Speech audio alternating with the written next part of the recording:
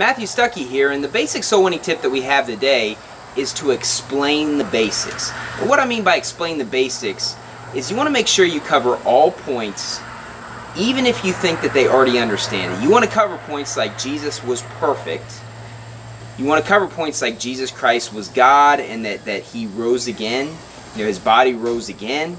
You want to make sure that you cover all the basic things that you might think that everyone already believes. There's a lot of people out there that don't believe hell's a literal place of fire. They don't know that Jesus rose again. And a lot of times as a soul winner, you might assume that they understand these things when they might not. I remember when I got saved, I was very fuzzy on whether or not Jesus Christ was God, whether or not He had lived a perfect life, and I was a little bit confused on that.